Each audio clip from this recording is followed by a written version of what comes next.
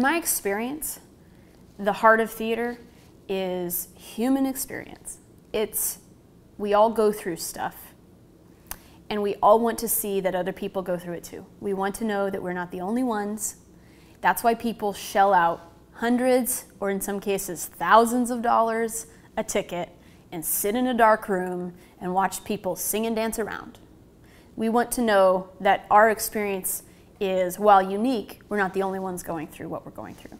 It's a way to process, it's a way to understand, it's a way to get some things out that you need to let go of, that you're feeling. It's a way to be soothed, be comforted. There's so many incredible things about theater, but I think the heart of it is that it speaks to all people, because it is by people, stories about people, from people. That's what makes it work. That's what makes it beat. That's why it's still alive.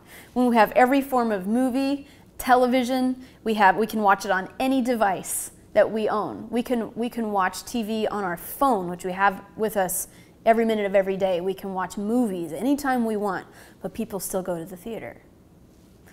So to me, there's something powerful about a connection between someone sitting in the audience and someone standing on a stage and telling a story that resonates with the person in the audience.